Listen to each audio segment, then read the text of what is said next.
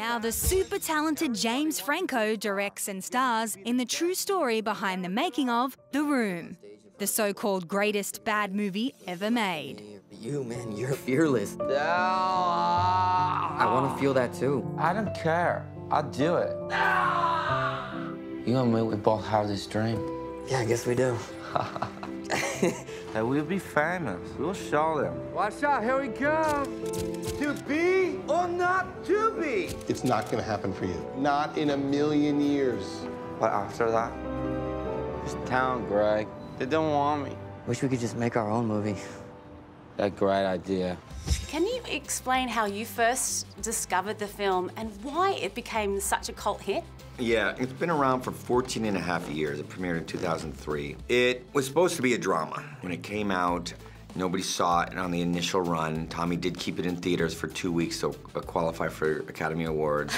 Didn't get nominated for any. So there's this guy, Johnny, a true American hero, to be played by me. He has it all. Good luck, many friends, and also maybe Johnny is vampire. We'll see. This set of the alleyway looks exactly like the real alleyway. That's right. Well, why don't we just shoot in the real alleyway?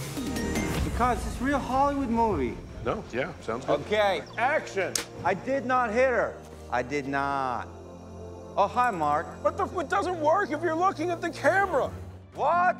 People were laughing at it, and it might have been very devastating to Tommy at first, but it gradually developed a following. USC students came to see it and told their friends about it, and then after 6 years, it was a real thing. And I remember Jonah Hill and Paul Rudd would go and see it. Then, you know, a lot of outlets did stories on it, and it spread, and now it plays in, you know, almost every major city in the country. It plays in London and Paris, and it's this great theatrical experience. It's almost the new Rocky Horror Picture Show, and people call back to the screen, and they throw spoons and all this weird stuff. Is everything all right? Yeah, everything great on my end. You heard of Konstantin Stanislavski?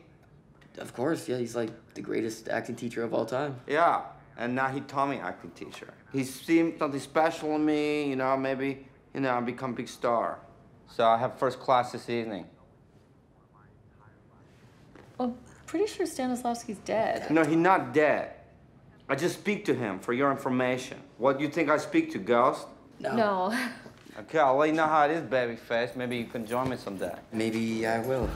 What's it like working together as brothers? Did you say yes straight away, Dave, to working on this project? On this one, yes. He had approached me in the past about several other projects, but I was in more of a headspace of just wanting to do my own thing and carve my own path, and so it finally felt like the right time with this project, and we understood the dynamic between these characters. It felt very natural to us, and it was one of the more enjoyable times I've had on set. And then this beautiful girl, anything for my princess.